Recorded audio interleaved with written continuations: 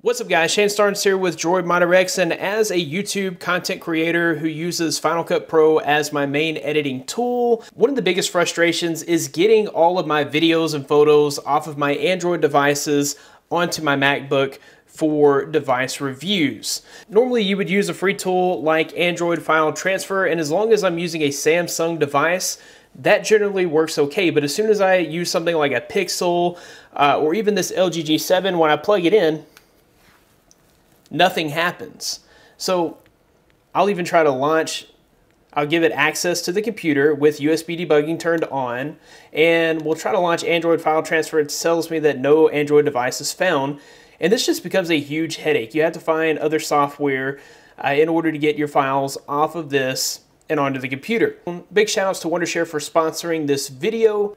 In this video, I'm going to show you guys the easiest method for transferring your files from Android to your MacBook. So in order for the DrFone transfer tool to work, we are going to need to enable USB debugging, and the way you would do that is head into your settings, go down to About Phone, go to your software information, then click on your build number 7 times. Once you do that, that unlocks your developer options. From there, you can jump into your developer options and scroll down to where it says USB debugging. Go ahead and turn that on. Once developer options is enabled on the phone, go ahead and plug it into your MacBook. And if it asks for permissions, go ahead and allow permission. All right, so this is the DrFone tool. It actually has more options than just transferring files from your phone to your MacBook. That's what I normally use this for, but you have other options like recovery. You can actually recover data from your phone, so if you accidentally deleted some data, you're able to recover the data. You can switch data from one device to another.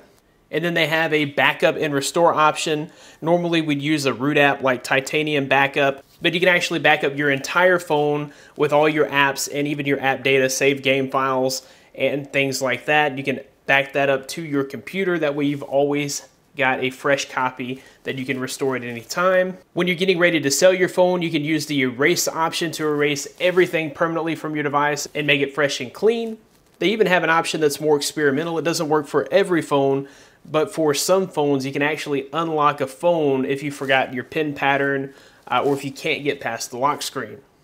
What we're here mainly for today is the transfer option. So I'll go ahead and launch the transfer option. And you can see it's already communicating with the device and connecting it to the MacBook. I would normally be transferring videos and photos, and as you can see here, it grabs automatically all of my photos on the phone here. It makes it super easy to transfer these. If I go into my videos here, you can see I've got videos, so we'll go ahead and transfer these files. And just like that, it is exported, and I now have an MP4 file that I can use to edit within Final Cut Pro. And we'll go ahead and export a few photos just so you can see how easily that is done. It's going to export it to that same folder that we just created. And just like that, now I've got my photos that I can use within Final Cut Pro on the MacBook. So as you guys can see, DrFone is the easiest way to transfer files such as photos and videos or any other type of files from your Android to your MacBook. Finally, we have an application that makes things super easy when it comes to file transfers.